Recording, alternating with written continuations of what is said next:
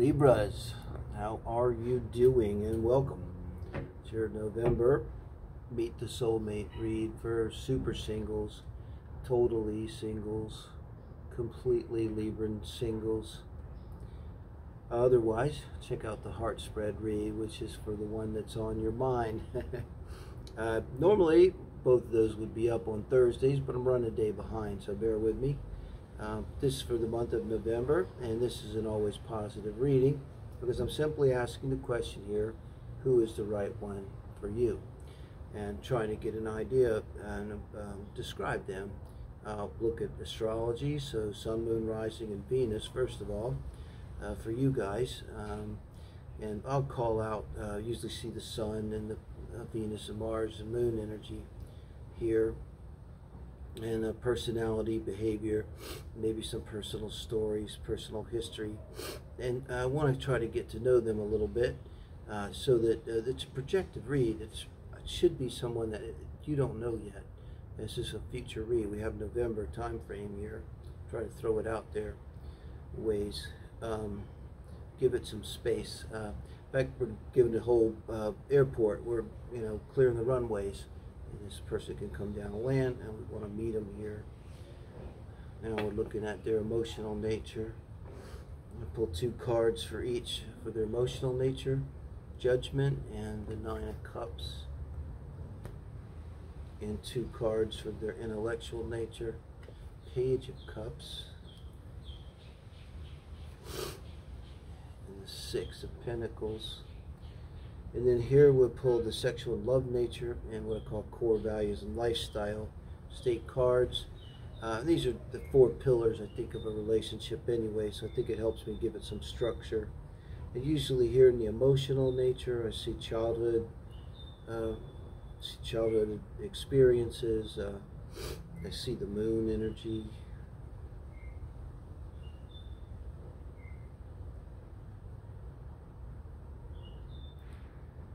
I think they had a single parent. I'm trying to decide how this would work for them. I mean, every birth is karmic. There's something going on between them and their parent that's would be in their astrology, like really tight conjunctions to the IC or this kind of thing in both the charts, some kind of double tap, moon on the IC. But they have a single parent, and this would be a parent story, I guess. But I have a feeling they might tell it, they might have heard it, and it would be the story of this child. It's not that your person here, this soulmate, it's not that they saved the parent, probably the mom, but there was an element of that. Like when they became pregnant with this person, they immediately felt like this connection, a soul connection, spiritual connection, a real connection, and bonded, strongly. And so they've always have this 9 of Cups and Judgment. Really strong emotional bond.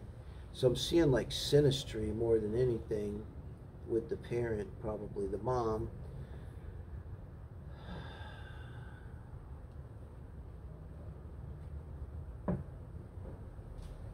So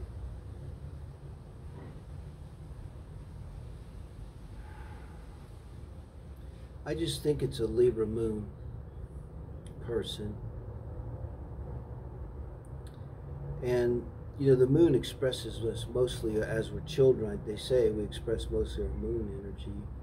So she would have been, or this person, he or she would have been the kind of person that would have expressed back to the parent what they got. The Libra energy is sort of a reciprocity of, but also of not wanting to please the parent.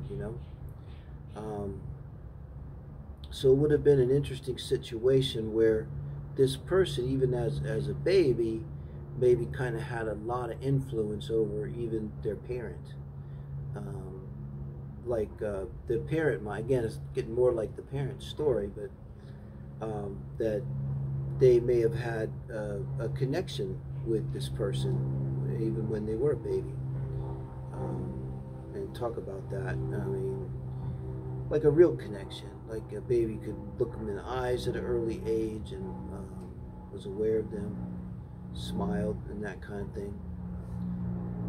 And in terms of the intellect here, you know, with the Page of Cups, this is where I also read the Sun.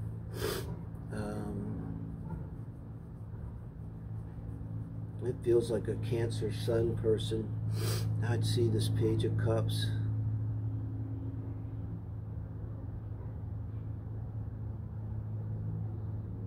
With the Six of Pentacles. Leo, Virgo. They may have a Mercury in Virgo here.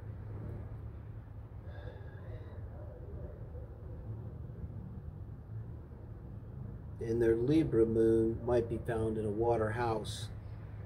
Like the Libra moon in the 4th, the 8th, or the 12th house. Say that.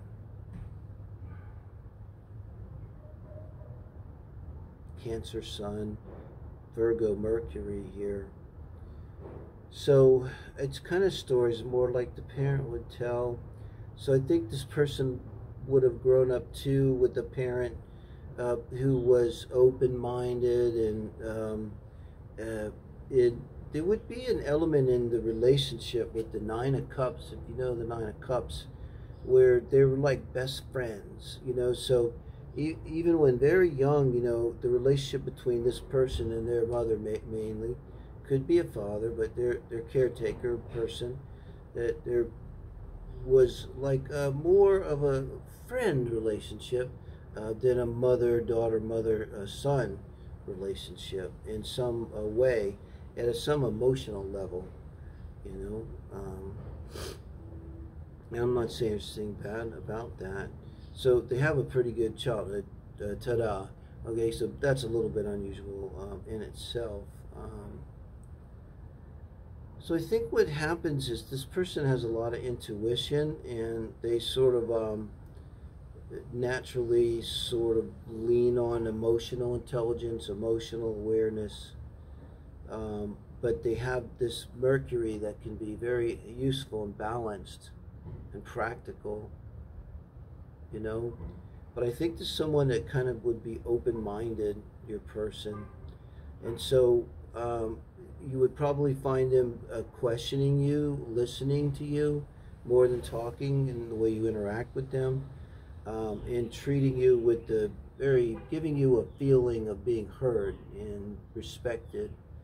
Remember, that's kind of like, it's almost how they were as a child.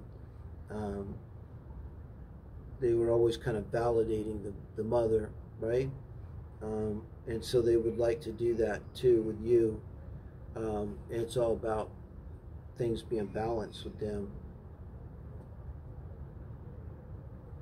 Now let's look at the sexual and love nature, really the love and sex nature, the Empress. Okay, let's see here, in the Five of Pentacles. The Five of Pentacles, excuse me,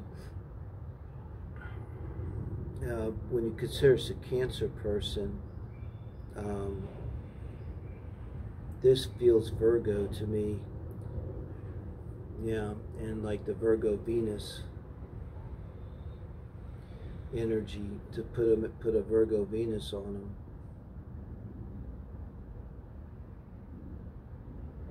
And they may well have an Aries Mars. That's possible. They're Cancer. So you'd have the Libra moon, fixed air, water, sun, and the moon in a water house, most likely. Mercury in Virgo, and you've got Venus in Virgo. Five of Pentacles, Six of Pentacles. I think Mercury and Venus could be technically in a conjunction, you know, 10 degrees of each other. I mean, they're in the same sign, so like they're kind of working together.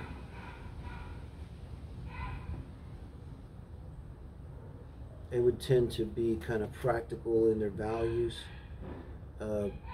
humble in the way they speak, so they listen. So they wouldn't say like, well, let me tell you how it is.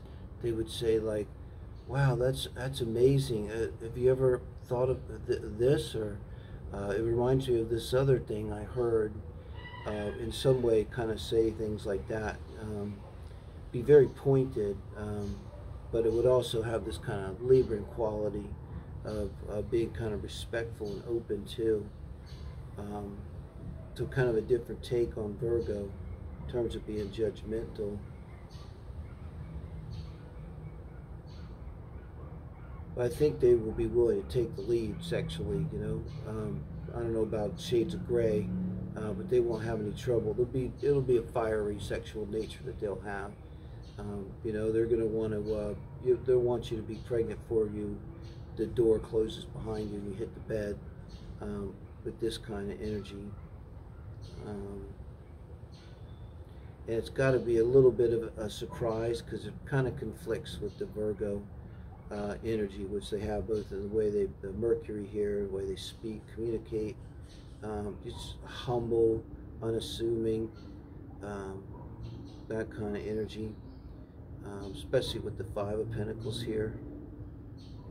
But so suddenly now when it comes to sexuality, you would find them lighting up, being more active, being more attentive, being more live, sort of suddenly kind of animated, you know, as if it turned on. It was turned on a switch, and it kind of changed. And that's why, I mean, it would be kind of dominant, so they'd have to kind of like that. And it goes well, we see the sexual love nature going back to the emotional nature. So you have Judgment and the Emperor, and you have the Nine of Cups and the Five of Pentacles.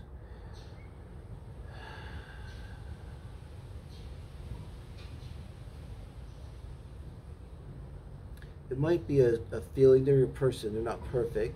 It might tell you, if they get to really talking to you, you know, it's a little bit like if they have an awareness of their relationship with their parent growing up.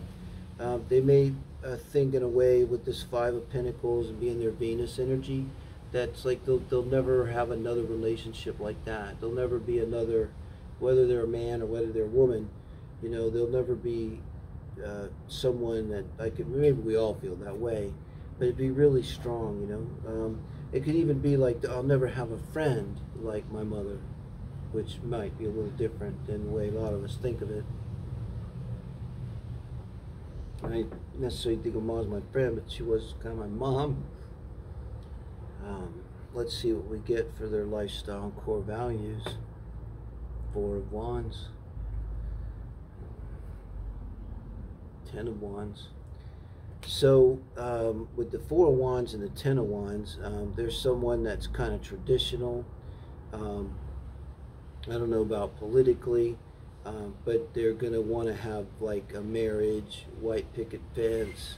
I don't want to go ahead and say a 9-to-5 job, but you know, Wands is the building of a long-term committed relationship. So there's someone that would be inclined in terms of any relationship. You know, with the Emperor and the Five of Pentacles, I don't see that either as being someone very promiscuous. So they're probably pretty choosy about their sexual partners.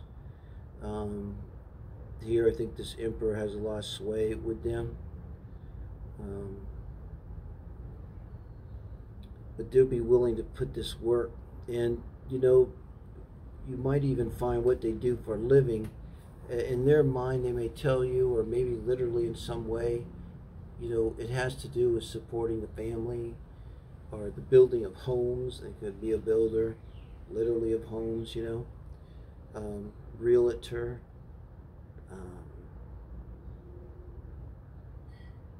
I mean, this could even be like a reverend or something, for a parish. It helps the families, a social worker, and they're willing to put everything into the work. I don't want to say a workaholic, but they're not going to hold anything back. And they're going to kind of be the same way about their home. Like, you know, they're not one to settle. They're not one to say, well, I want to remodel, but, you know, I don't know if we have enough to really do this. I mean, they're going to, whatever it takes, they're going to do it right, because their home means a lot to them. It probably could be someone, they might literally tell you a story of remodeling over numerous periods of time. Maybe something they're called to do periodically, wherever they might call home. So, thank you, Libras, and do give me a thumbs up. Keep in mind, it's a predictive reading. You have to get back to me sometime during the month when this person pops up and say, hey Dave, they popped up. Thank you.